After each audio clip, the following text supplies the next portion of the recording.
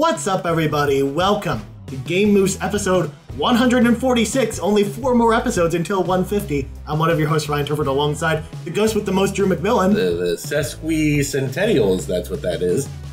Sesquicentennial. Oh, that took about 12 seconds before I got confused. I'm also very confused right now. I don't know what that means. 150 is a sesquicentennial. It's also the amount of original Pokemon.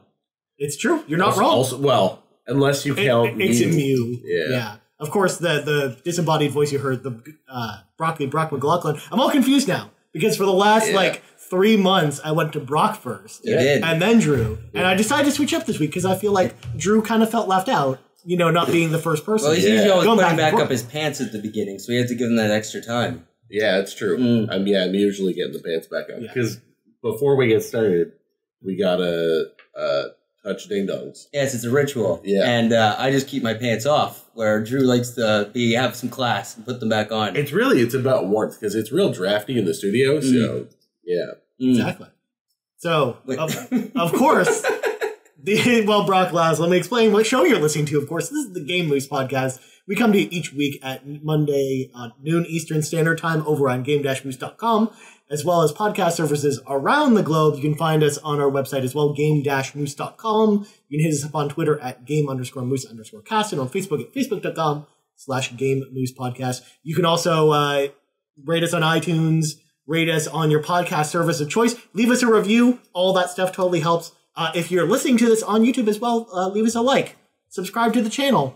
Tell Drew on Twitter that you want his barbecue recipe, and he'll do it. He'll send you it. Absolutely. I mean, that was our call to action for a long time when we tried to get questions for the show, Brock. Back in the day. Yeah, we gave up on that. Because the few questions we did get weren't good.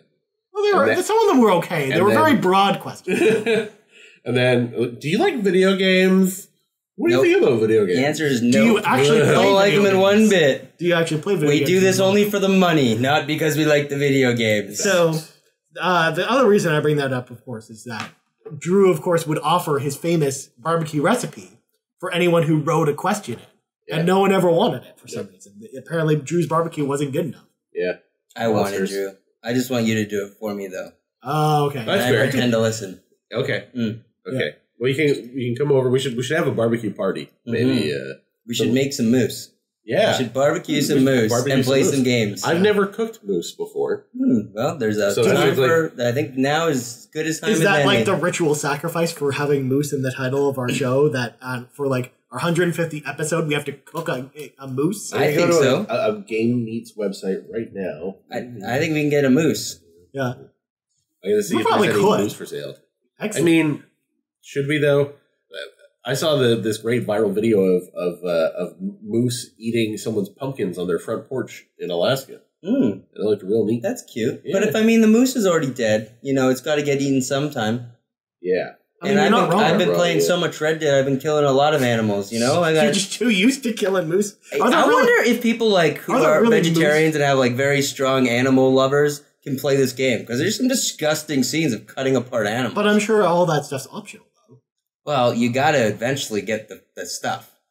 You're not gonna make much progress. It's like when you play Far Cry 3. You don't need that extra wallet. You don't need to go massacre hundreds of sharks to get your shark wallet. If you don't want to. Black Angus Meats here in Toronto has elk, but they don't have moose. Yeah. What's going on there, man? Yeah. They have a wide selection of game birds, such as hen, ostrich, and pheasant. I wouldn't call ostrich a game bird, though. I like ostrich, though. Ostrich are good burgers. Yeah, but This episode's sponsored by Black Angus. they didn't hunt that ostrich, though. That's a farm-raised ostrich. That's a farm-raised, yeah. There's no wild ostriches in Canada, for those wondering. There's wild boar, though. I'll fuck with wild boar. Wild boar is delicious. Wild boar is very good. Yeah. How could you eat Pumbaa like that? Well, maybe that the same way I'd eat any other piece of meat. Yeah. Happily. I'd jam down on Timon, too. Mm-hmm. Jesus. Yeah. Mm-hmm. Give me Simba, baby. Yeah. Whoa, what? Whoa. Can't eat that. All right, okay, never mind. Yeah, see where we crossed the line. Yeah, I crossed the line at, tertiary level predators. Okay. So this is the Food We Eat podcast. Yes, it's brought to you by foodweeat.com. Yeah. That's probably actually a real website. Anyways, coming up on today's show, we're going to talk all about all the games we've been playing, because we've been playing a lot of games. But first, There was a big event in Mexico City this weekend. Yeah. Our friends at Xbox decided to throw a little party for all the people in Mexico City, and they had a Xbox inside Xbox big reveal show. They talked about Xbox stuff for 2 hours. Major Nelson on Twitter before the show said, "This isn't quite E3 level, but dang close." Those were his words exactly.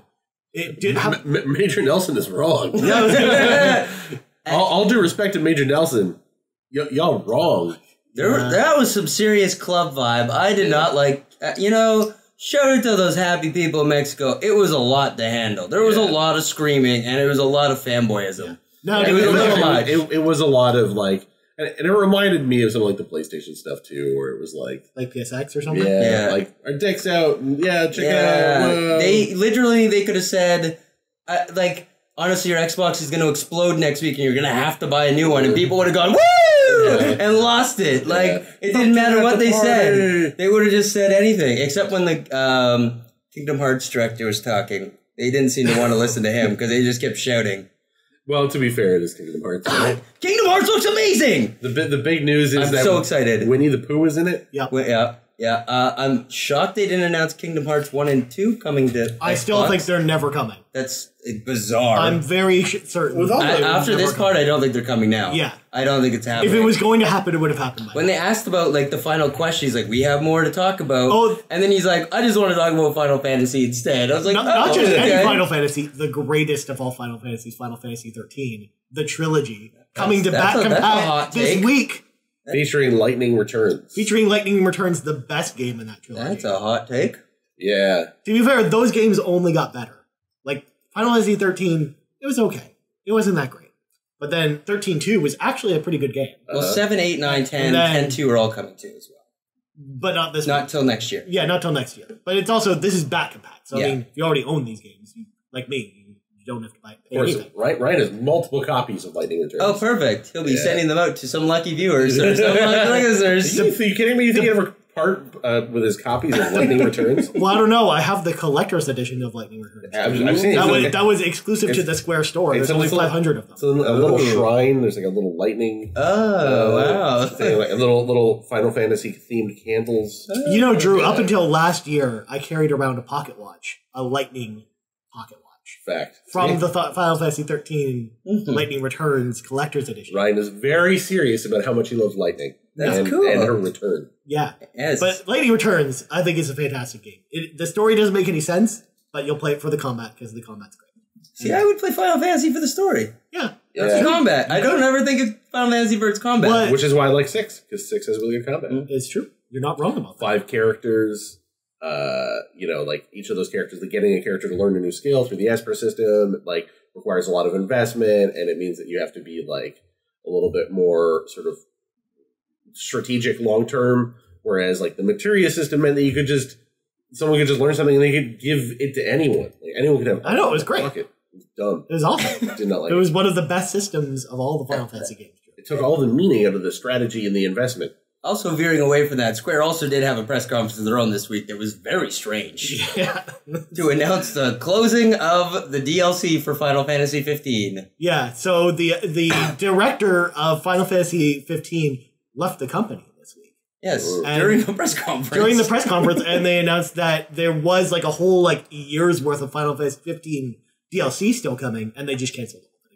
Which is crazy, because the game ended up selling really well and being pretty favorably received. But apparently the sales were not up to Square's expectations. Well, it was multiple reports about that. It did have a lot of problems at the start. It did. I mean, let's be real. They worked on that game for a really long time. Yeah. They put a lot into it. Like, allegedly they had teams out there for years, like photographing places in like absurd detail and mapping out like cave systems. It was a game 12 years in the making. It was never going to recuperate the amount of money they put into it. Yeah, I'm not surprised. In a million years. I'm not surprised that they didn't like firebomb everybody involved in that studio. They really let it go. They really gave it a second shot at life. Yeah. It came out 2 years ago now? Yeah. And they keep trying. They had the whole mobile game thing. Yeah. There's one more DLC planned. Yeah. That'll come out, and then that's it. That's it. It's over. And then we can go to Final Fantasy 16. No, that's never coming.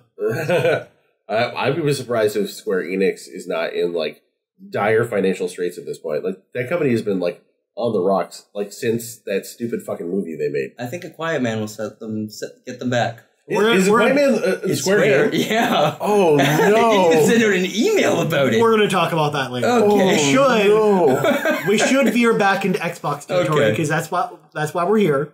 Okay. So, besides the Final Fantasy and Kingdom Hearts stuff, we also got a release date, a real release date for Crackdown 3. Whoa. We cannot talk about this without talking about how they announced this. With the greatest Terry Crews commercial ever. The most uncomfortably greatest. uncomfortably, like, poorly done thing featuring Terry Crews in a long time.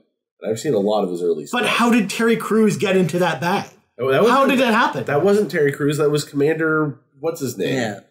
Like, it's interesting because they have Terry Crews and the character Terry Crews plays, and they establish in the fiction of the ad that they are two different people, and that one is constantly harassing the other by way of somehow infiltrating, like, his refrigerator, gym bag, and home. And then there was the whole thing, like, the Bugs Bunny-esque, like, cardboard cutout moment. Mm-hmm. Look, guys, if you're trying to be funny, hire some comedy writers. The whole show was trying to be funny, and there wasn't very many jokes that landed. Yeah. Let's be honest. We'll get to the Larry Herb Black Friday video in a bit. Oh, Jesus. So it's coming out, and they came with they announced some kind of Battle Royale-ish mode. No, it's a multiplayer team mode, like you mentioned. Yeah. But it's actually returning from Crackdown 2. Right. So there's actually a mode in Crackdown 2 that's returning. Every time they've shown this game, it looks like they've shown the exact same part of the map and level. It has not looked like it has changed since the very first trailer Maybe they just don't want to spoil the rest of the map. Everything I feel like it's going to look very similar. It's like neon-y, Tron-ish kind of... But that's just Crackdown's look, though. Yeah. Reviews from the demo on the floor say this is very repetitive already. Yeah. But that was the problem with Crackdown 2. That was the biggest problem with Crackdown 2, was the same loop every 30 seconds. Right. I remember playing the demo and going, well, I don't ever need to play that again because of the slice that I played, I don't want to do that again, and by all accounts, that's exactly what the game was. I am not looking forward to this game. I'm cautiously optimistic. I want it to be good. I loved Crackdown 1, and I hope it's good. So hoping for good things. If you haven't played Crackdown 1, it's free right now. It's true. You can go get it. So we should mention the date, though. February 15th, which is the same day as Jump Force and Dead or Alive 6. It was originally tweeted. This is something weird that I didn't know until yesterday. Originally, we talked about this on the show. When Xbox tweeted the game was going to come out on February 22nd, which is the same day as Anthem, and Days Gone was supposed to come out that day, as well as Metro Exodus. But then apparently they deleted that tweet like a couple days later, and none of us really noticed. And then they announced this new date as if nothing happened. Sneaky fuck. So it's just weird that they would like hold the date and then provide a different date. I'm not surprised. Yeah. Here's why. That's the day after Valentine's Day. It's true. And nothing says romance like playing Crackdown with your partner. Are you sure that the real answer to that question would be playing Dead or Alive 6 with your partner, Drew? Because that also comes out. Or Jump Force. Or Jump Force. You gotta play as Goku and Vegeta with your... I'm gonna throw that out there. Play all of them. It's true. I mean, I'm excited for for at least 2 of the 3 of them. Dead or Alive and Jump Force, I'm really excited about. I didn't like my time with Jump Force, so I am not excited for that one. Oh, you ended up playing the beta? At E3, yeah. Oh, okay. Yeah. Oh, but you didn't play the open beta, though? No. Okay, because I heard from other people it was improved, and then when I played it, I liked it. Okay. Right. But you like that style of game, right? That's also true. It feels very much like Dragon Ball. Yeah. And you have a connection with the characters, so... Yeah. Well, there's that. Plus, it feels like every other Namco fighter, which I like, because it feels like the Naruto games and the My Hero Academia games. And right. It's just not for me. Yeah. I get that. Here's hoping Crackdown's good. Yeah. Again... I don't know why they decided to add another mode on top of...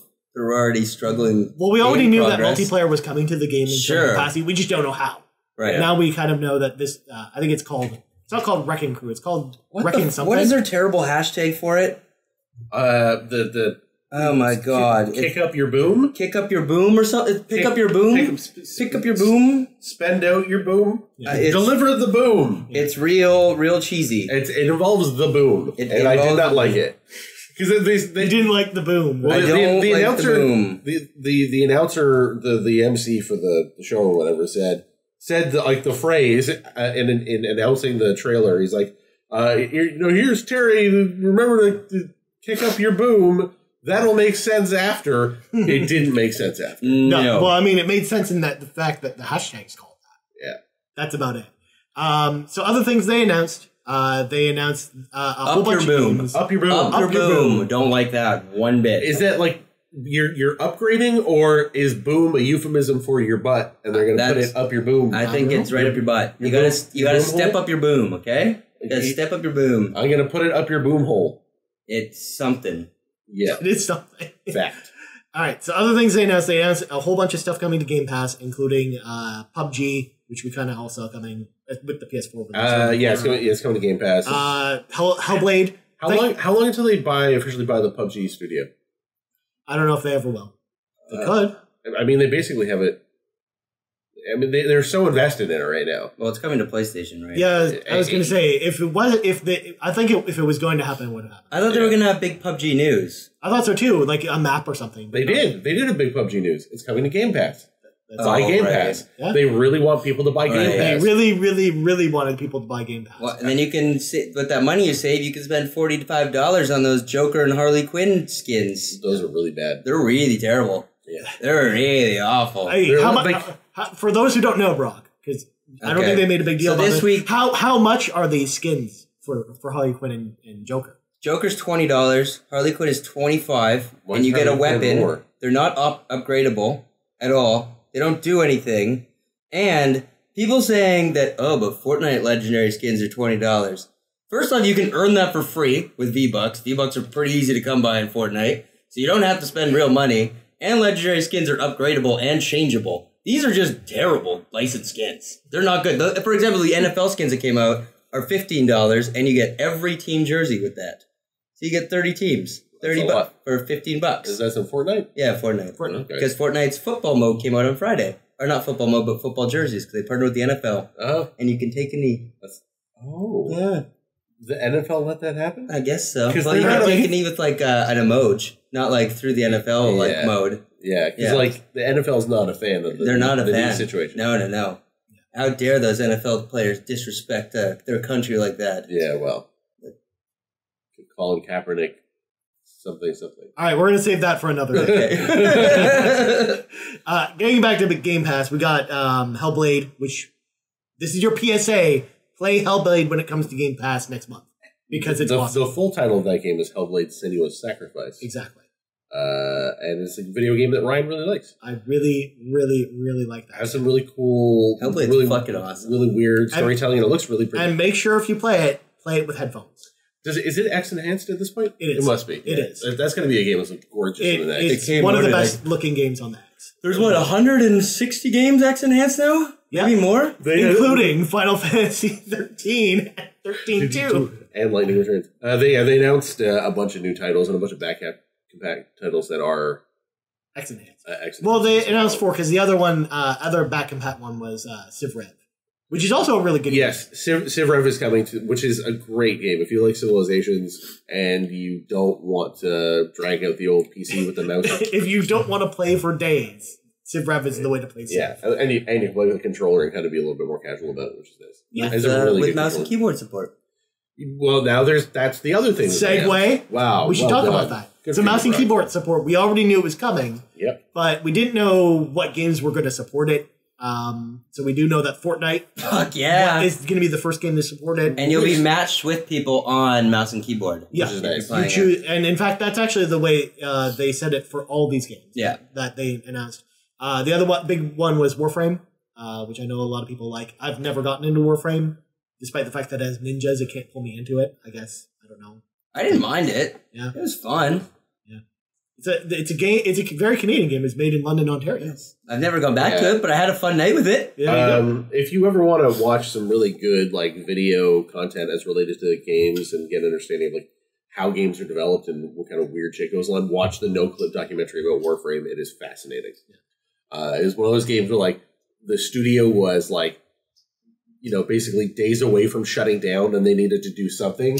They published Warframe well before they thought they were going to, and like they were pivoting, and they made it free to play, and like the whole story of Warframe is just absolutely harrowing. Yeah, because I know a lot of people tried that like Warframe for the first time when it came to PS4 because it was a PS4 launch title. Yeah, and it was the only one that was free to play. So even if you didn't buy a game on God, PlayStation 4, you had Warframe. Yeah, wow, yeah, it's been around that long, and it's a completely different game. Yeah. If you were to play what Warframe was like 6 years ago versus what it is now, it's a different world, man. Yeah, yeah, you can tell it got popular because they got that money put into it. They got smart. They made some smart plays, and they ended up turning a game that was looking like it wasn't going to be profitable in a world where they weren't getting the kind of investment that they wanted to make the games that they wanted to. Yeah, they pivoted and did some clever stuff with their financing model, and it paid off. It was extremely risky, and like I said, they came very close to shutting down several times. Warframe, cool game, check it out. Yeah. So there were also a few other indie titles that they announced with mouse and keyboard support. I just don't have the full list in front of me, but you can check more of those out on Xbox.com. They're going to announce some more later. I think at the Game Awards they said they'll talk more about mouse and keyboard support. We also know that Razer is making the official Xbox mouse and keyboard next year. Next year, who knows what that's even going to be? If it's going to be like a weird mouse and keyboard, or if it's just going to be a normal one that's wireless. Probably black and gray with an Xbox button on it. Yeah, exactly. Or probably just the Xbox. It'll be interesting to see. Like I like the idea of there being like an Xbox specific. I think it's great. Razer's a good company. Yeah, nothing wrong with that. That's sweet. I love my. That's a big win. I love my mouse. I have a Razer mouse that is fucking the best. Microsoft continues to blur the line between computer and console. Yeah. Keep it up. Although we didn't get the one announcement we had hoped for, which is Warcraft 3 coming. We did not get the Warcraft 3 announcement. Or even like Age of Empires. Yeah, we were secretly hoping for one of those two things. They could do a new Age of Empires game that could be mouse-driven now, though. Well, because there's one, the remake's coming to PC. So I was hoping eventually we'd see it on Xbox. Right, because they said it was going to be PC only because mouse and keyboard, but now they have mouse and keyboard on the Xbox. The Xbox, why not? I guess one of the things about that game too is also it's got a lot of requires a lot of graphic fidelity. Like you need to be able to see your little units and stuff like that. It'd be hard to do that from the couch. Yeah, for sure. So the other big piece of information we got was the sale of 2 new studios, like the purchase of 2 new studios by Microsoft. This is huge, but it was stuff we knew was coming. Yeah. Well, the one we didn't know it was coming was In Exile. Yeah, that one is out of nowhere. Our RPG studio. It does not surprise me because they're really closely tied to Obsidian. Yeah. Which, of course, is the other studio that was purchased. Yeah. Obsidian was long rumored. Well, not even rumored. They confirmed that they were in negotiations a month ago. They said, we're in negotiations to buy Obsidian. Yeah. Which Jason Schreier broke that, right? Yes. Yeah. Yeah. Yeah, like after that story, they came out and Microsoft said, yes, we are trying to make this happen. And I think they knew they had to say that because, again, like, they know that people want to play Xbox, they just don't have the games, right?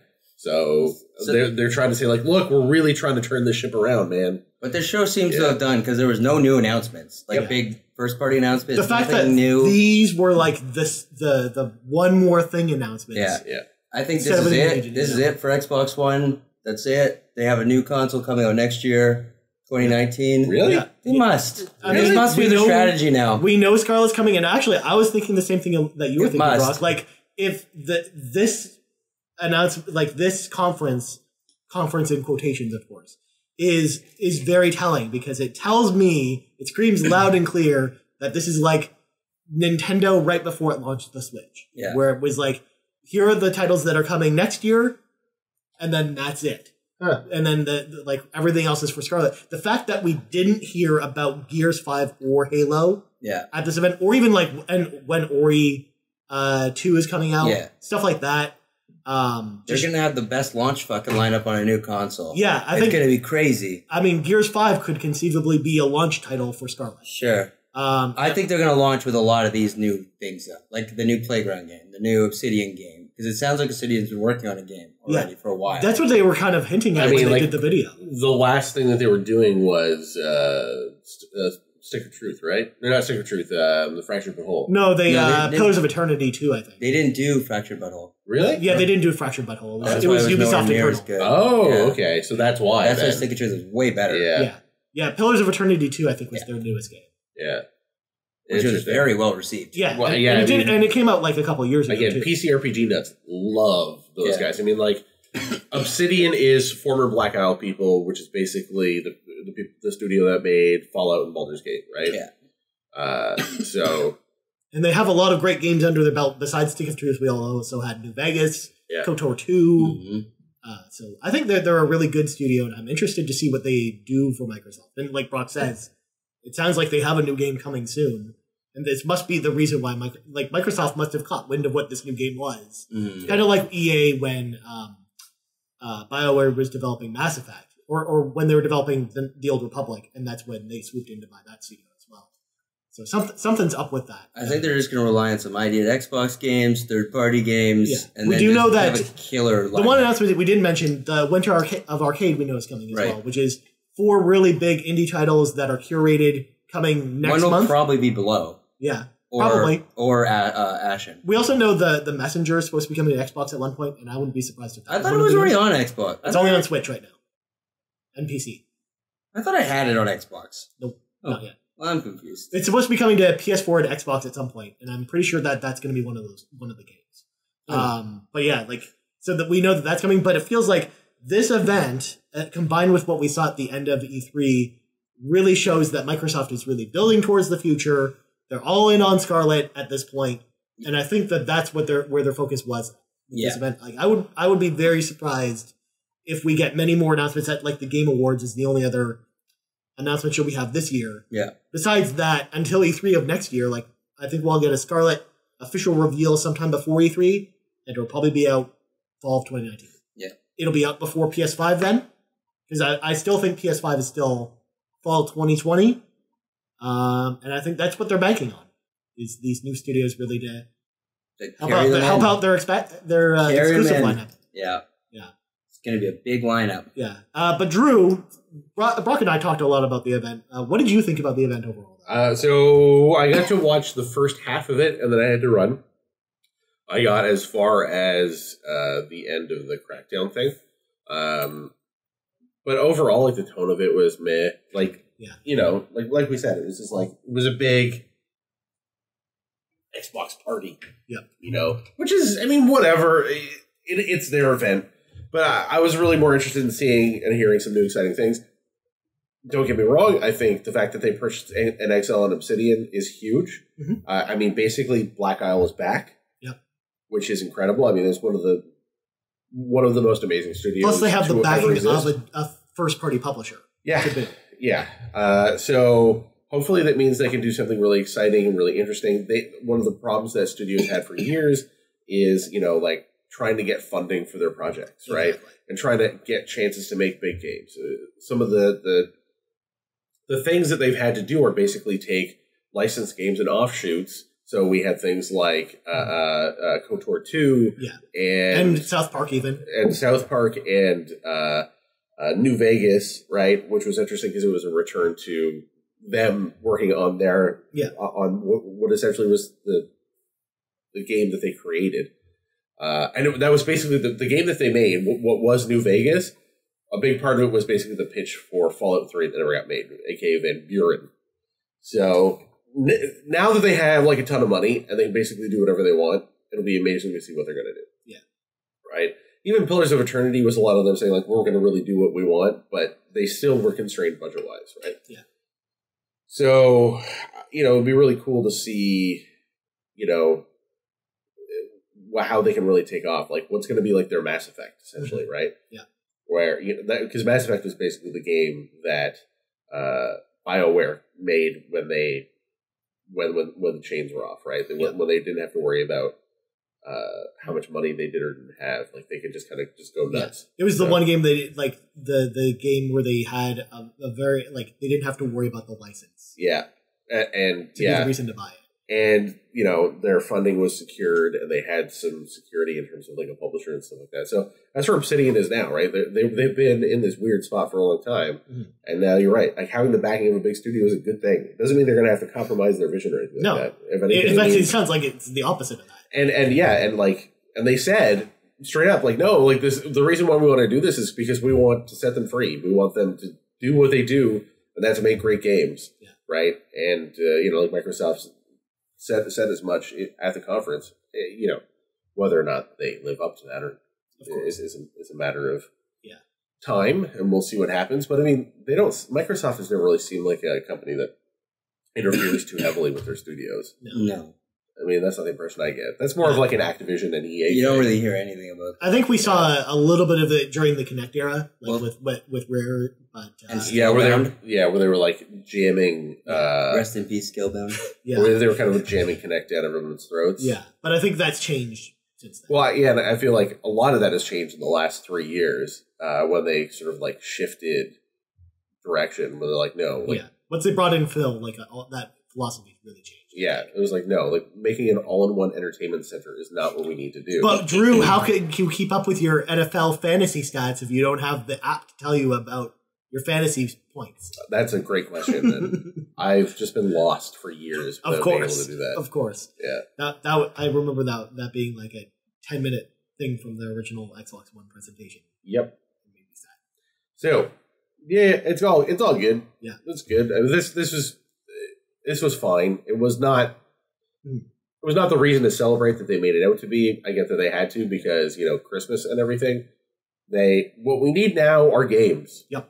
Like, okay, yeah, you have a fucking awesome lineup of amazing studios developing games for you.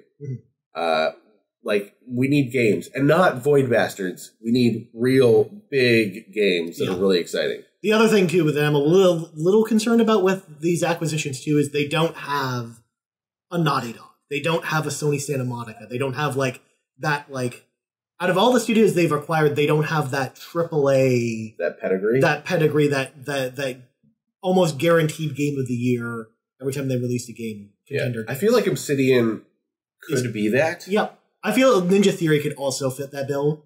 I could see, and especially the cooperation between those two studios. That's where like you have places like where like Naughty Dog and Santa Monica were working together. Yeah.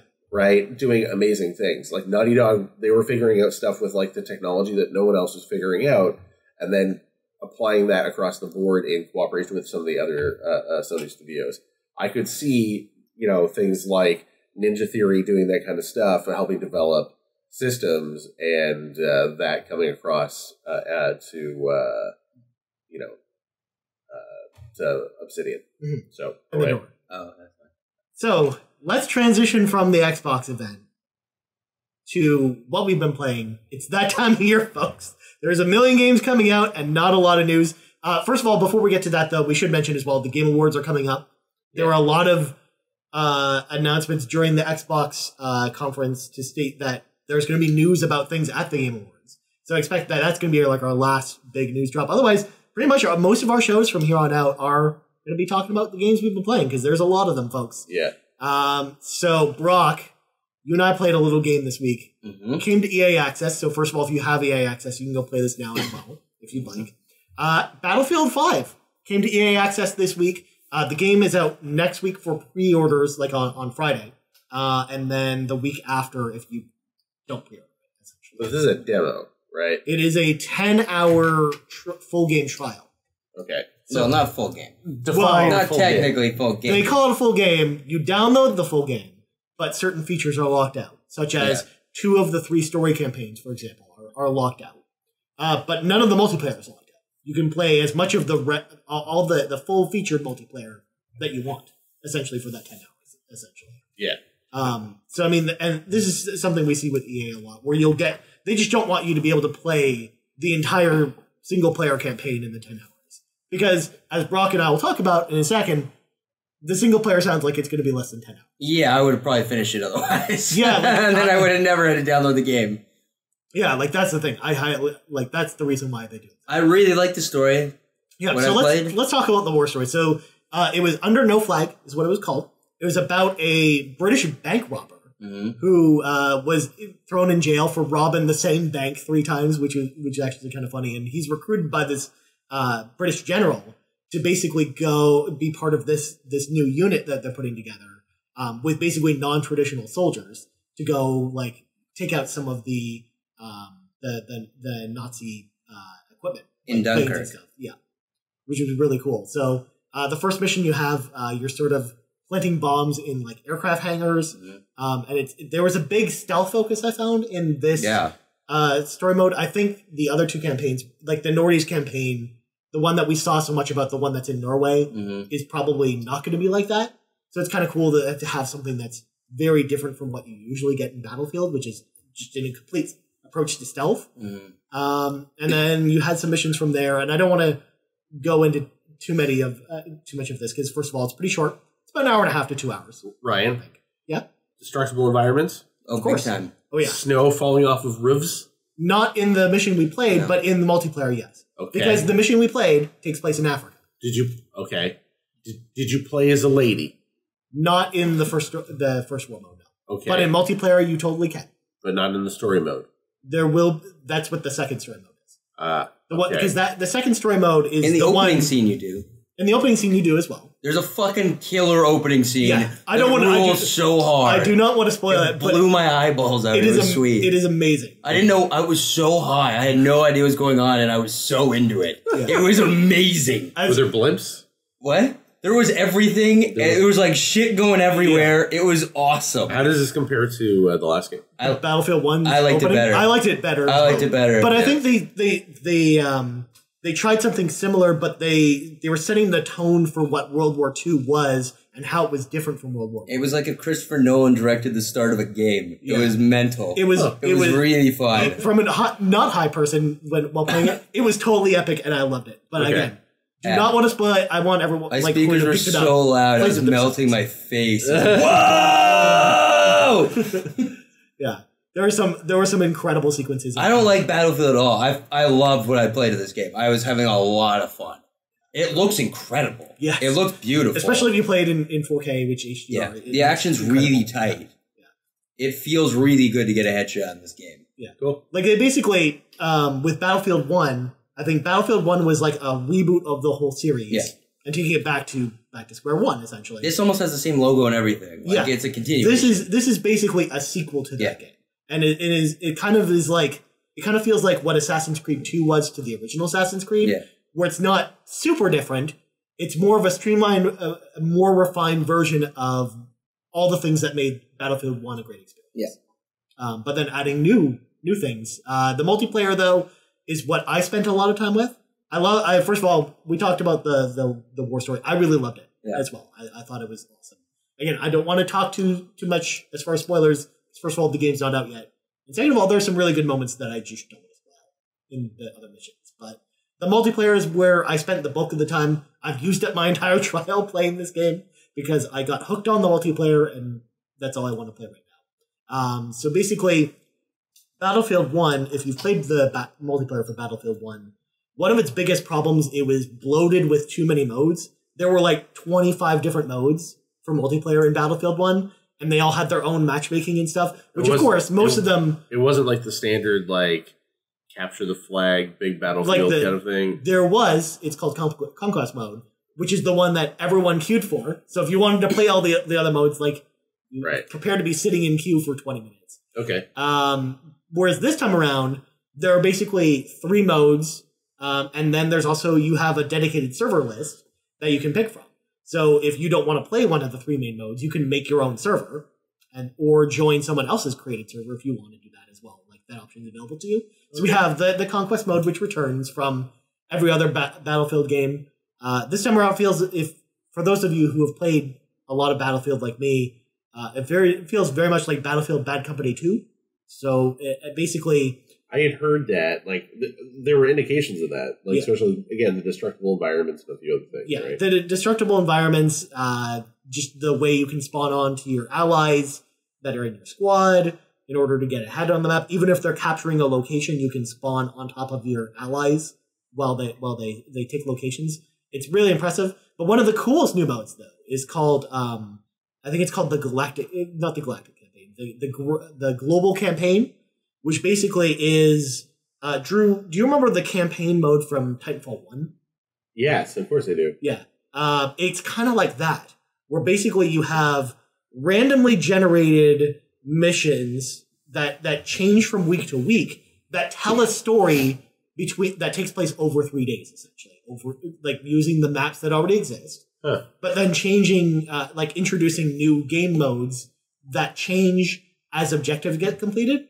Does it tell the story just like in VO, basically? It tells it in VO as well as, it actually has cutscenes that they developed specifically for multiplayer, which is really weird. Like, one of them I did was, like, the battle for France, which takes place in, like, a field where the Nazis are trying to capture, like, basically make their way to Paris. Yeah. And each day is like, if the Nazis keep winning, they get closer and closer to Paris, so the maps get closer to Paris. Right. But if the Allies win, the maps change so that they get so that the Allies are taking the offensive to the Nazis and attacking their camps in Norway and other areas of Europe. So they're kind of pushing the Nazis back. And again, the way it works is whoever wins the match, that choice carries over to the next one and changes the map and the storyline. Well, I'll tell you this: those filthy krauts will never break the Maginot Line. Of course. So, fuck them. You can make it happen. Indeed. Yeah, and apparently this is going to change from week to week because there's no season pass for this game. Yeah. It's going to work kind of the way that Battlefront 2 does, where they're going to add new content like weekly to this game. Like this mode's going to change from week to week. There will be different scenarios that will have their own cinematics and storylines associated with them. Weird. So I'm really interested to see what they do with that mode. I think that's actually really surprising and awesome. But the mode that's missing, of course, the Battle Royale mode, still not out yet. Won't be out until March, I think. So it does feel like the multiplayer suite, while refreshing, feels a little limited.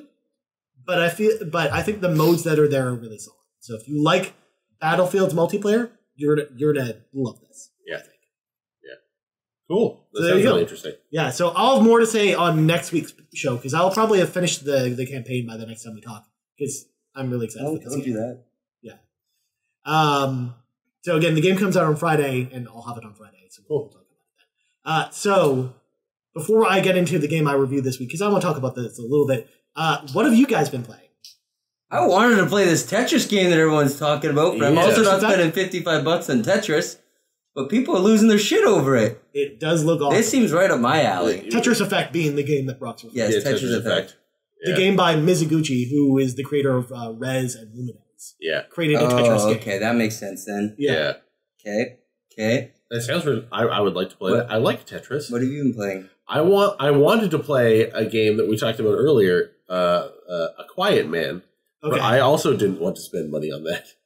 All right, so tell us about A Quiet Man. Okay, I watched a lot. What's the deal with this game? I watched a lot of Let's Plays and stuff for this. I haven't played it because it looks horrible. Okay. And again, I don't want to give my money to these people. It's unique and it sounds interesting in that the main character is deaf. Okay. So there's like the sound effects are like all kind of muffled, and whenever there's dialogue, there's nothing. You don't hear anyone. But there's also there's no other way for you to understand what's going on. There's no subtitles or anything. Well, that's weird. We can't read lips, I guess. If you can read lips, you could read lips in the game. No, I mean, if he could read the lips, then there could be subtitles. The game looks like a PS3 game. Exactly. The graphics are very bad. I don't think you'll be reading any lips. Because it goes between live action cutscenes and like bad like polygon sort of like environments, and it flips back and forth a lot. And there's a lot of stuff where like a polygonal character will pick up like a photograph in the game, and the photograph will be of a real person. It'll be like a real photograph. And there's weird scenes where like people are talking. And one of the ones I saw was like blew my mind is of course the titular character, the Quiet Man. He's called a Quiet Man because he doesn't speak. And there's a scene where like he's in a car with a woman, and obviously there's some tension. because she's talking. You don't know what she's saying, and like they keep cutting down to their hands beside each other, and her hand like inches towards his every once in a while, but nothing ever happens. And then at one point, he speaks. What? The quiet man speaks. Is it like when Silent Bob speaks and it's like super important to the story? And you don't hear anything. His lips move and there's no sound. But how do you see? Oh, I guess the camera's on his face. That's right. My buddy the Black Nerd hasn't written a video game review in a year. Decided to play this and had to write about it because it was the worst thing he has ever played. It's so bad. I really want to pick it up on like a deep discount. It's only a 2.5 hour game. Yeah. Apparently it's like 40 minutes of FMV. Yeah. And then the rest is terrible, terrible fucking pressing forward. It's kind of like third person, like fixed camera, kind of like the Bouncer a little bit. Excellent. Like really bad, like poking the greatest games of all time. Really bad, like combo beat 'em up kind of combat. You're making me actually want to play this. I want to play it. I actually want to play it. I heard you actually should play it because it's that level of bad that it's fun. Sounds like the procedural animations are really bad and it's just plus achievements. Achievements. Yeah, achievements. I need to catch up to you on the leaderboard that we have going on. You keep playing all these easy games, Brock. I need a quiet man. I downloaded like 8 ID at Xbox games yesterday, and that's what I played. Yeah. Okay. I downloaded an FMV. I didn't get to that, though. Oh. I don't remember playing most of these games, so bear with me here. Okay. So after Battlefield, I played a game called Stick Type. Okay. It was like a stick death game. Yeah, okay. Wouldn't recommend. I played Doodle God. Too complicated. Right. I played Agents vs. Villains. You need 4 Wait. Agents? Agents. You need 3 to 4 people to play that. And it's not online, so couldn't play that. I realized that after sitting in the lobby for 20 minutes, wondering why the game wouldn't start. I played a game called Chasm. Don't remember. Chasm. I heard good things about Chasm. I didn't. Skyhill did not like, and then Mechanica, which was pretty funny and weird. It was like an old school kind of point and click adventure game. Okay. It was. I know she was like very gothic. So I was into that. I do like point and click. And then I went back to Red Dead. I woke up at 7 o'clock this morning, which is crazy because I don't get up at 7 o'clock for work. Yeah. I usually roll in half an hour late. I can't get out of bed before 8. Yeah. But today I woke up at 7 because I wanted to play Red Dead Redemption. Yeehaw! So I played that for about 5 hours before coming here. I wondered why we got like a message so early this morning. I get up at 6 o'clock every day like fucking clockwork. I was up pumped for Red Dead. I don't know how many hours into Red Dead I am. I have absolutely no clue. It doesn't say. It's the first Rockstar game that doesn't keep track of your progress. Are you playing on Xbox now? No, PlayStation. Oh, so that's your problem. Yeah. I'm about 50% through the game now. Still don't know how most of it works. It's still very confusing to me. I still fucking love it. I think it's the absolute best game like I've ever played. I need to ask you a very important question. Okay. What kind of hat are you wearing? Oh, right now I picked up a new really cool. It's called a. Oh my god, what is it? It's not a slave owner's hat, but it's pointing to that. Like a plantation owner. It's called a master's hat. Oh, yes. That's an interesting name. Yes. Oh, yes. That's a little awkward. Yeah, that's problematic. Yeah, yes. I'm wearing a master's hat right now. So you look like the Colonel or something? Like a little bit, yeah. I'm shoving out some big dick energy. I just went to the tailor before I got here and really did it. I just got to this huge new city. It's fucking mind-blowing. And then I immediately was riding my horse through the city. I was like, ooh, look at all the new things I can see. Rode my horse into a guy. Fucking, he decides to pull out a gun on me, and now the town's after me, and I had to run away. Oh. It's really annoying. You literally can't touch anyone in that game before someone calls the cops on you. Well, I heard, like, if you run while in the city, you'll just knock people over and stuff, and they'll call the cops on you. Yeah, there has still not been an update this game that really, really desperately needs an update. I don't know what Rockstar's doing. It needs a medium walking speed. Oh, God. It needs a lot of things. But the game and the story itself are so damn good. The story's incredible. So let me tell you something. When I was a teenager, okay, you were a teenager. And this is apt because this is like I feel like this game is teaching young people life lessons. Because when I was a teenager, I didn't have this game, and I didn't get to learn that like if you do really stupid things, thanks for letting us know that you didn't have this game as a teenager. We would have never guessed. Well, I could have used this life lesson that if you do stupid things, you can get arrested. Because when I was a teenager and I first got my driver's license, and I bought a very bad car. Here we go, everybody's story. My friends and I decided to invent a new game, and we called it the following game. And it's where we got in our car and we'd pick someone at random in a parking lot, and then we would just follow them in our car to see what would happen. Because we thought this would be interesting. Sounds like a terrible idea. Turns out people don't like it when you do that, and they think you're trying to murder them. That's a very creepy thing to do. Yeah. I mean, we were just having a good time. Turns out you shouldn't do that. And so the police chastised us and said, young gentlemen, this seems like you're trying to murder someone. Maybe knock it off. I was very thankful that the policeman was kind and did not throw me in the jail. But he did make us feel very foolish because, to be fair, we were acting very foolishly. So the more you know. Indeed. There's a very heavy realism in Red Dead. Yeah. It feels very much like Arthur is a very real man who is not a superhero like video game character. Yeah. It is incredibly engaging. Well, you got to cut your hair. You got to take baths. I have not taken a bath yet. I've not even found a bath. I don't even know where to find a bath. I just found a barber for the first time. Got a nice trim. Yeah. Does the camp be like, woo, Arthur, you stink? No one does. I think everyone stinks. So Red Dead, it's a great game. Yeah. I love it. It's my game of the year. Still playing it. Hands down. Still playing it. I'm still getting through it. Yeah. 50% done. I still have so much more to do. I'm in chapter 4 of 6. What's your horse's name? Dakota. Cool. My middle name. I've had the same horse from your middle name is Dakota? Yeah. Name is Dakota. Rock Dakota McLaughlin. Yeah. I didn't know that. That's I learned something new about you. You named the horse after yourself? Yes, I named all my characters after myself because I think I'm the greatest. No. Character I get. Yeah. Horse, though? Yes. Dakota's a great name for a horse, and he's got big dick like me. Drew, hang on a second. That'd be the... Drew, you're trying to say the horse isn't a person? Yeah, yes, that is what I'm in fact saying. The horse is definitely not I think that's anti-horse. I don't... No, the horse is definitely not a person. That doesn't mean the horse... But it has a name. That doesn't mean it doesn't have value. It has a name, though. But it's not a person. I'm finally far enough along in this game now that I'm finally getting achievements for it. Because this is not an easy game to get achievements for. I was looking at a lot of them today. They have 0.1% of people have gotten them. Okay. Like 0.1%. The last Red Dead was like that too, right? Was it? Yeah. There was shit like, like really obscure things. Yeah, like finding like turkeys, like killing all the fucking buffalo was one of them. Yeah, there's some serious ones. This is not a game I'm going to go for Hundy Peak. You're not going to go for the platinum? No, I'm not. Yeah. There's also a bunch of multiplayer ones that aren't even unlocked yet, right? Right. Yeah, because multiplayer's not out yet. Wait a minute. Didn't the last Red Dead had the weird thing, like the weird mode where like you had to capture the different towns or whatever? You know what I'm talking about? I think that was the multiplayer mode, right? The one with your posse? Yeah, but you didn't necessarily have to be multiplayer. You have to have a stupid amount of wanted in each town in this game for an achievement. Okay. So you have to be very, very wanted? Yeah, it's very, very wanted in all the towns.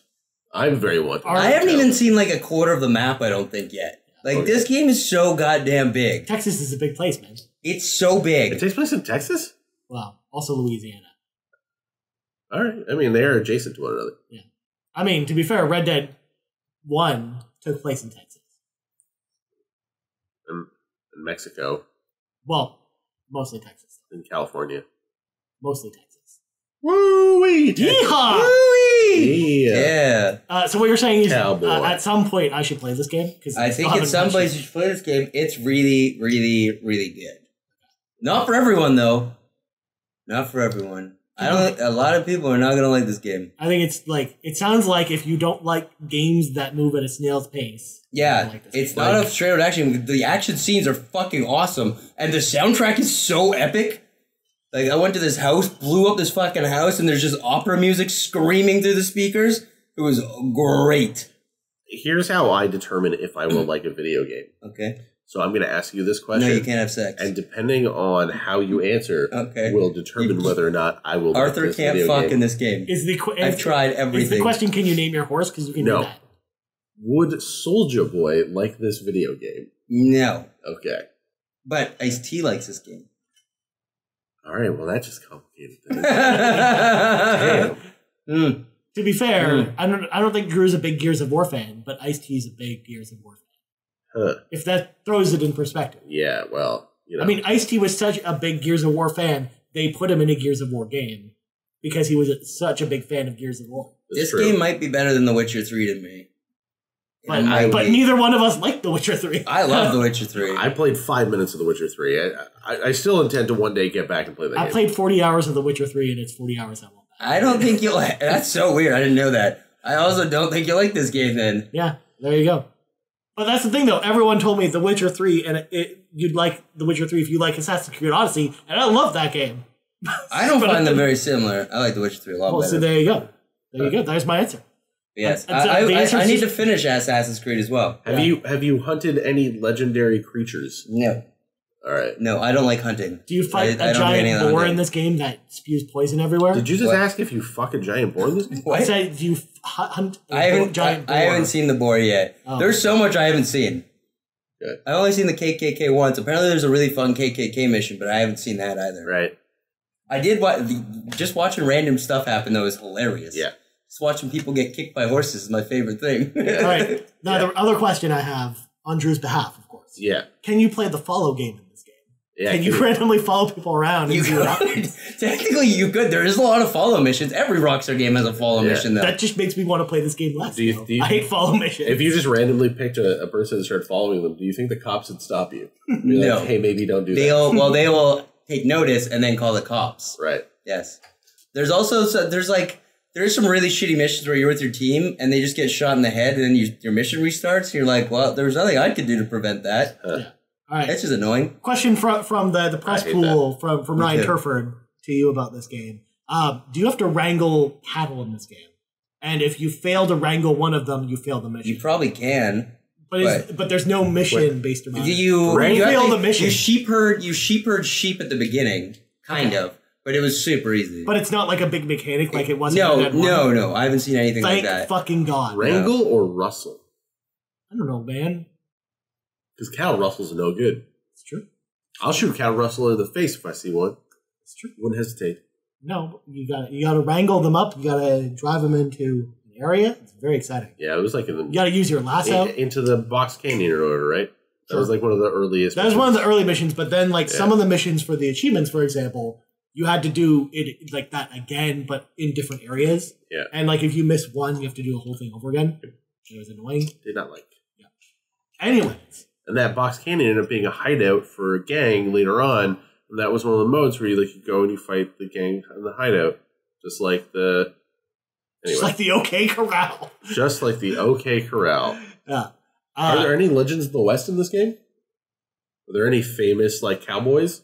I don't think so. Davy Not that I've seen, no. The other one. Beta Ray Bill. Beta Ray Bill. The Marvel Comics The guy from This Will Be Blood. Doogie Howser MD. No favorite. Woody. No, Woody's not in this game. Okay, my favorite thing, hands down, my favorite thing in Red Dead was the appearance of Death. Do you remember Death in the first Red Dead? No. In Red Dead Redemption or the first Red Dead? Red Dead Redemption. Whenever I talk about Red Dead, I'm not talking about We've established on this podcast that Red Dead Revolver never happened. I do not remember Death. Yeah. So there's the Man in Black. Yeah. He's like this guy that you randomly meet. Oh, yeah. He's Death, yeah. Right? Yeah. Because he talks about, he's basically, he talks to dude he's like, you're going to die. Right. And he's like, but he makes all these vague, sort of illusions of I know when you're going to die and I know what's going to happen. Right. No, there's nothing cool like that. Those were my favorite little side missions. Yeah, no, because he was such an interesting character, and to have something character that was like a game that was otherwise sort of corded reality and sort of real sort of narrative elements, have someone who's so seemingly supernatural is kind of cool. Yeah, no, I haven't seen anything like that. No Sasquatch. Oh man! I gotta call up Soulja Boy and ask him what he thinks about this game. Okay, excellent. Cool. All right. So last game we should talk about real quick, or at least I'll tell you guys about it, is the game I reviewed this week, Drew. Yeah. I reviewed a game this week. You did. Can you believe it? I reviewed, multiple games actually. So I reviewed the SNK 40th Anniversary Collection from our friends at NIS and Digital Eclipse. Cool. Digital Eclipse, for those who don't know, are the basically the company that did the Mega Man Legacy collections, as well as the Disney Afternoon collection. That's why I was really interested in this collection, because I know fuck all about the early days of SNK, or at least I did before playing this game. Did you play Magician Lord? No, because it's not in this game. Did you play... So first of all, as a heads up, Drew, it doesn't contain any... It's pre-Neo Geo era SNK games. Okay. So 1981 to 1990. Think of that time frame. Weird. For SNK. So no, like, no Magician Lord. No Magician Lord, no. No Fatal Fury. No Fatal Fury. Okay. There was only one fighting game on there. It was called Street Smart. No World Fighters. Nope. I don't even know what you... That's what I mean. Like, most people don't know this era of SNK. That's why it was really interesting to learn about a lot of these games. For example, the only game I had played from this collection before playing it was Ikari Warriors, which is an NES game, which is like a top-down shooter, kind of like Commando or some of those other arcade games. And I just remembered how terrible the console version of Ikari Warriors was when playing this, because it runs at 5 frames a second, and you can play it in this collection if you'd like. So the SNK collection includes games like Athena, it includes Ikari Warriors, it includes Crystallis, which I think Crystallis is the only game like a lot of NES players might have heard of. It's actually a really good NES game. There's also a bunch of weird, like, old arcade games, like Vanguard was like a 1981 like side-scrolling shooting game that was kind of like a weird version of like Xevious. There's all kinds of really interesting and unique things about this collection, but what I liked the most about this collection is someone who didn't know a lot about older SNK titles, or just the founding of SNK, is that there's a giant history mode with basically like slideshows and all kinds of development documents that have never really been seen before outside of Japan. Cool. And it basically explains to you how SNK was formed, how all these games were developed, like some of the earlier prototypes for SNK games, as well as like where the design philosophy for like a lot of the like minutia around these games came about. And this is sort of head up by the Video Game Preservation Foundation, which is headed by Frank Cefali, which is basically like a big advocate for preserving old video games, because a lot of these video games have not been released in any capacity outside of this collection since 1995. So that's why most of the people haven't heard of these games. However, a lot of them really don't hold up well. Again, I think the best games from this collection, the main reason to own it, are games like Crystallis, which I think is amazing. I was like, I'm looking at the collection here, and like Crystallis, like POW, and I think like Ikari Warriors are like the only games that I recognize here. Yeah. One of the surprising games from this collection was Prehistoric Isle in 1930, which is a side-scrolling shooting game. Like it's an arcade-only game where you go to like an island in the Bermuda Triangle, and there's dinosaurs there, and you shoot them with a plane, and it's awesome. It's really fun. Oddly enough, Psycho Soldier looks familiar. Psycho Soldier is the sequel to Athena. Okay. So if you've ever heard of Athena, which Athena was an NES game, whereas Psycho Soldier was an arcade-only game. What about Munch Mobile? Munch Mobile is not good Munch. This game looks really weird. Yeah. But to be fair, weird titles this here. collection has a lot of really weird games, but it was interesting as someone who loves learning about old video games or just how video games were developed. This was like an amazing tool for doing that. Prehistoric Isle looks... Oh, I have played this game. Yeah. I've definitely played this game at an arcade years ago. Okay. Yeah, it's a lot of fun. I still can't believe like how well it holds up. It looks like... You know what it reminds me of? UN Squadron. It's true. You're not wrong with that. I still never played that game. I don't think this is a game for me. No, it's definitely not a game for Brock, for sure. And to be fair, I think that this collection has very limited appeal because they like basically took a wide gamut of very different game genres, and for most people, there's only going to be like a couple games that really appeal to them. But and for me, there were a couple games that I really fell in love with. Psycho Soldier, like you mentioned, was a game I actually really liked, and even though it has like weird like English dubbed voice acting from like 1993 when it eventually got ported to a North American arcade machine. But it was cool like getting to play both the arcade versions of all these games and the NES versions, because it included both. Plus each region for both as well. So if they had like if it came out in Japan and Europe and North America on consoles and arcades, there were 6 different versions of some of these games. Plus they're adding 11 more games in a free patch in 2 weeks, I think, on December 11th. Yeah, I can see here the page is like, and more coming. Yeah, there's still like more coming, and apparently there's going to be more after that. So like it's like they left the UI open. So I think for anyone who wants to learn about SNK or just likes learning about video games, I think that this is a great pickup. But otherwise, anyone else, probably not for you. Again, I gave it an 8. I thought it was great. I thought it was a good, well put together collection, but not every game is for everyone.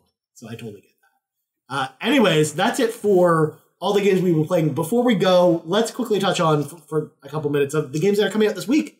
We got lots of big games coming out this week. We got Fallout 76. Yeah. We got Pokemon. We got Battlefield. Where's our hype level on some of these games? We got Spyro, Hitman 2. Hitman 2. There's a lot of big games. Okay, well, one of those games we could have left out. Spyro. What are you talking about? That's one of the best of the ones I mentioned. Fuck Spyro. Garbage. I'm really excited for Hitman 2. I really hope that our friends at Warner Brothers send us a review copy. We didn't get an early one like other people did, but we never get early stuff from those guys, so we'll see what happens.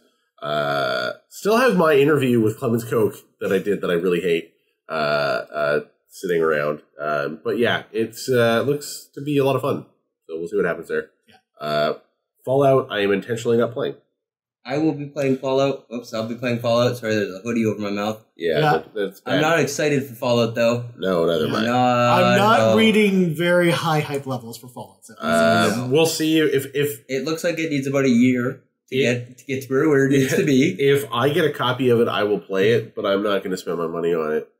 That's not how. It's not a game that I'm so excited about that I'm going to go out and buy my own copy of. Yeah. So we'll see. I might end up with Pokemon only for the holiday season. Might be a fun game to have on the plane. That's a game I have come in as well. I'm really excited for Pokemon. I'm doing some business travel this week, and my intention is to have Destiny installed on my PC, the free version, so that I can play it on the road. Oh, nice. So you can level up your character pre Forsaken. Yeah. Why not play through the campaign again? It actually runs pretty well on my computer. I was very surprised about it. Plays a warlock or something. Who knows? And then Spyro, I will definitely not be playing because Spyro is the worst. Well, guess what? We're topic 1 next week. I can guarantee it's going to be Spyro. Oh, God. I'm excited. I'm hyped for Spyro. Just letting you guys know I'm not available next week. Okay, great. Me and Ryan talking about Spyro! I'm sitting out. Actually, Brock, we still haven't done our topic about Bubsy Pause Fury. So good. I think we can do both. Pause on fire. It'd be the shitty action platform. Hey, you know what I did play, Drew, after we talked about last week? What? Nuts and Bolts. Nuts and Bolts? I played for a few hours. It's fun. It's a fun game. It's fun. Yeah. One of my favorite things to do eventually is way later in the game, unlocking a bunch of parts and making things like attack helicopters and stuff like that. I really don't like the car. It's squirrely. It's a weird game. It's really weird. The way the physics for the vehicles are is a little strange. I do not like the car. And eventually relies on the car. Eventually you start realizing how to modify the vehicle so that they control the way you want them to. Right? I don't like that aspect of it all, so that's what made me stop playing. Yeah. It's really when you start you'll start getting blocks that are heavy blocks. They weigh more, so the physics on your vehicle change differently. You can make things like tanks and like you said, attack helicopters. Yeah, that's no interest to me. Oh, so much fun. But quick question, Brock, though. Has this changed your opinion on the fact that you once stated Banjo and Kazooie never had a good game? Yep. Yeah, I'm still standing behind that statement. Even Nuts and Bolts is bad? It's not great. Brock, I understand an interesting thing happened to you on the way here. Oh, it's not that interesting. We're way past that. You were going to tell me about that. Oh, no. Okay. All that happened was I was on the subway here because I can't always take Uber like I'm bougie. Yeah. When you take Uber, you only take Uber Black. So. Oh, yeah. I only take Uber Black. Yeah. No, I was walking. I was listening to this audiobook, and I had only had 10 minutes of it left, and I was 9 hours into it, and I was excited to finish it. Yeah. And then I saw someone I know. And then he started talking, and we ran out of small talk at 2 stops in, so I had to get off the subway and then stand there and wait for another one because I didn't want to continue on with their conversation. Huh. And I was too awkward to just walk away and say, all right, good day. So I just jumped off the subway and had to get on another one. Why didn't you just put your headphones back? Because it would have been rude because he was really into like talking and I didn't want to talk. But you said the talk ended after 2 minutes. So. No, we ran out of stuff to talk about. Like there's only so many things we could really talk about. During the awkward phase, that's what you do. Or you just put one ear in. No, it was too close a contact because the subways are always overflowing no matter what time of day you're going. So you have to put your hand on their shoulder and be like, hey, look, I'm way into this audiobook. I really want to finish it. But I don't want to be rude. Would you mind if I finish this audiobook? Because it's really good stuff. I can't believe Dr. Phil finally wrote a third book. And this it was actually Dr. Brene Brown. Oh. Yeah. I mean, they were pretty close, Drew. Yeah. Not Dr. Phil level, though. Yeah. So I had to get off the subway, and then I waited for another one. Okay. And then got to finish my book on the way here. I felt better about it. Great. Mm-hmm. Cool. Okay. I was on the subway the other day, and there was a woman who was beating a man because he took her photo. Oh. Yeah. Did you do anything? I did not. I did not intervene. It sounds like she was probably okay. Well, I'm not sure the man was okay, though. He was the one who was being beaten. Well, he doesn't count. And there was a TTC employee there, so I'm assuming they intervened. Okay. Yeah. The point is, we learned today, number one, don't just follow people. And two, don't take people's photos without asking. And if you see me on the subway, please don't talk to me. I don't want to talk. Don't talk to Brock. Okay. But I like talking to Brock on the subway. Yeah. Just send me a tweet. I'll get back to you. Sometimes Brock and I run into each other on the subway. We're like, oh, we're both on the same subway car. And then we say, hey, hi. And then we just go back to what we were doing. I flash a nip. You flash the nip, and there we go about. I like when, when you don't really know someone, and then you see you, just wave. Yeah. We don't need to cock, it's fine. Hey, sup, dog? Yeah. That's it. Yeah. How about that Trump? Yeah. Sometimes I do that with strangers. Sometimes I see strangers on the subway and they look at me and then I smile and I wave. I nodded to some of our troops today because there was a bunch of them on the subway. Yeah, quite a few people. Yeah, let's not forget. Today is as we were recording this. It's the Remembrance Day. Yep. You will be listening to this on the 12th, which is not the 11th day. Which is not a holiday here in Ontario. It is not a legal holiday, no, but it is a legal holiday for most of the country. For me, because I am an employee of the federal government. Yes, and most of the country. Yeah, there's only 4 provinces that don't have it as a holiday. A legal holiday. Yeah, it's a legal holiday. For example, in Alberta, and BC, the greatest province. Clearly. Okay, well, let's not go so. Hey, man, I'm just telling it how it is. I'm just giving you facts. I don't know. I'm thinking the people from Prince Edward Island would definitely disagree. For sure, there's more of us. Yeah, there's more potatoes there. Yeah, but we're more like cowboys than there. Potato country, oysters. That's what they call it.